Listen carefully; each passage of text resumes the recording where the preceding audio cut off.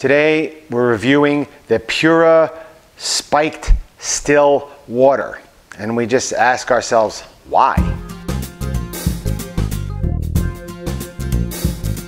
Hey there, NJRoute22.com here with a really quick review about this Pura Still Water. I don't even have the bottle, I threw them all out. But you can see the graphic up over here. It's Pura Still Water. It's basically a malt beverage that has gone flat. It's 4.5% alcohol. It's pretty low in carbs. That's why I bought it. It was like 2 or 3 grams of carbs per 12-ounce glass bottle. And they had a couple flavors. I think they had tangerine, a blackberry, and some other flavor. I think I tried the blackberry. And I opened this thing up. It's in a beer bottle. And I just drank it, and it was flat water that had booze in it, like 4.5%. And I couldn't really figure it out. It was sort of like a mixed drink without a straw or ice cubes. I had the same amount of alcohol as a beer or a spiked seltzer, but it just kind of lacked character. It had no fizz, very minimal flavor. I couldn't figure out what to do. I even tried diluting it like the way I do with my seltzers.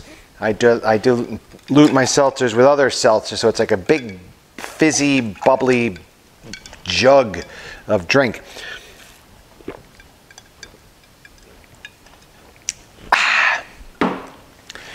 I just couldn't figure out what the draw is. I mean, it had a smooth texture like water, but then that would mean it's like you're inclined to chug it because it's a low, 4.5% or 4%, but it didn't have any fizz.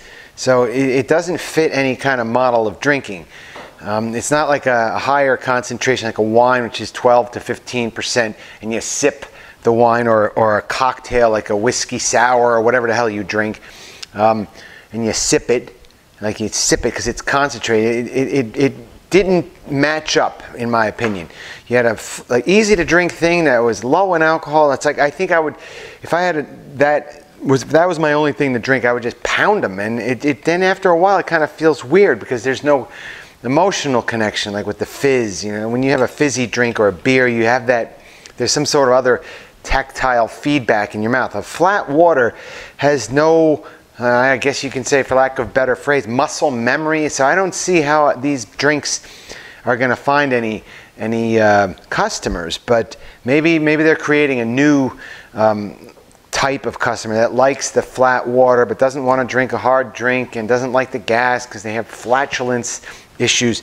I don't know, but the fact that it was lacking flavor entirely and character in the drink, it was just like drinking nothing, and I don't see the draw. And I even doctored it up, and when I made it with lemon juice and ginger, it still wasn't good because it was very, very flat. So I don't know. I'll keep it on the list for maybe one day when I'm having gastrointestinal issues and I can't drink any fizzes and fuzzes. But I don't see how long this brand will stay around. I just don't think they'll make it. That's it. Thanks for watching. Please hit this subscribe button and the bell, and we'll see you on our next booze review. I have 2 or 3 or 4 or 5 or 6 more of them coming up over the next couple months. They're all lined up. I just have to drink them and talk about them. Take care.